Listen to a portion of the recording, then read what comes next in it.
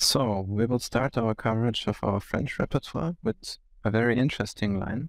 So after the starting moves e4, e6, d4, d5, to play e5. Ambitious because white is trying to get a space advantage on the king side. And if he manages to bolster his center and then get all his pieces out, typically, something like this, given enough time, white will just enjoy the benefits of having more space, and then step by step, he will, so to say, convert his space advantage into a decisive action. Black has to act quickly and not just only make neutral moves and see what happens, and acting quickly in the sense of attacking and undermining white's center. So therefore the first logical move is c5. White, of course, bolsters the central pawn. We continue knight c6, knight f3, all very logical.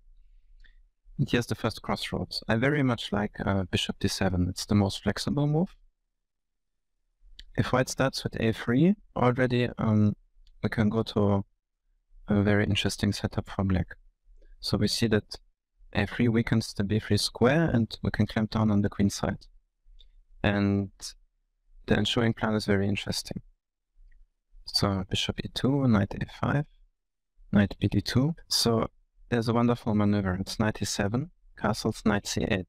We are bringing the knight to b6 so that he helps the bishop to go to f4 and take over this important diagonal where he can invade the queen side.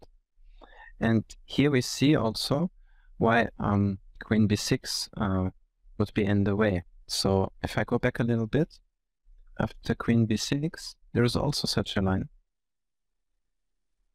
But now, obviously, if you want to do the same thing, we would have to remove the queen from b6. It takes away the useful spot for the knight.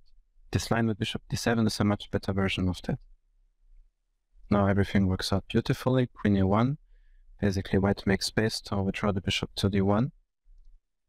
The point being that actually this a4 bishop, if it were to go to c2, it can find a home on this diagonal, and that's extremely annoying for white. So it would become the strongest bishop on the board, and therefore preemptively white has prepared the exchange. Since the bishop on d1 is awkward, black waits for white to release the pressure and improve one of black's pieces going into a4. And I believe generally this is already a very satisfactory position for black, and black has no weaknesses and long-term prospects on the queen side, because there is another popular and important option for white, namely bishop e2. Just proceeding with development. And here, like fighting against white's center immediately with f6. So obviously white will not relinquish his control of the center by taking on f6. That would be running counter to why he played e5 in the first place. So castles, changed everything here. And now we see, since black has started to fight against white's center, this pawn on e5 becomes exposed. So it's not only an asset in terms of grabbing space, but also a liability requiring defense. Bishop f4, then after knight e7, knight e2 castles. Already we can see there are ideas with knight g6. And again, it's clear that the pawn on e5 requires attention in terms of being defended. So white has this pawn, but he's also a bit tied down to a bit. And like I said, black structure is fine. The pieces will come out easily. Bishop e7, rook f8. And yeah, we can tuck away the king and then see what we do with this bishop. Sometimes it can go to c6, then we open up with d4. So there are plenty of ideas for black to improve his position and get some play. Now let's go back once more to this position after queen c7. As we saw, if white proceeds with the obvious moves, then black is kind of happy. So there's a hidden idea, playing rook e1, since now the pawn cannot be taken due to bishop h5 check, and the queen is picked up. So we castle, and now white proceeds with this interesting pawn sacrifice. c4, and I will just give some sample lines here because games have been played. It's just, an idea for white that developed over time, because I guess people were not so happy with, just going for traditionally defending on e5. So we take this guy, knight c3, knight f6, g3.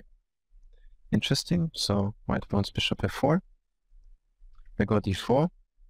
Bishop f4, queen f5, and yeah, we have this extra pawn, very strong guy on d4, and here it's not so clear how white should proceed. If knight b5, We take the strong knight, play bishop d6, exchanges are good to new material up, and black has nothing to fear for. And another sample line, full piece sacrifice with bishop f3, going all out here to attack the black king. So mate is threatened, b6 forced, white tries again, gets the a7 pawn, f5 forced, queen b3, we can't let the queen in, so b5.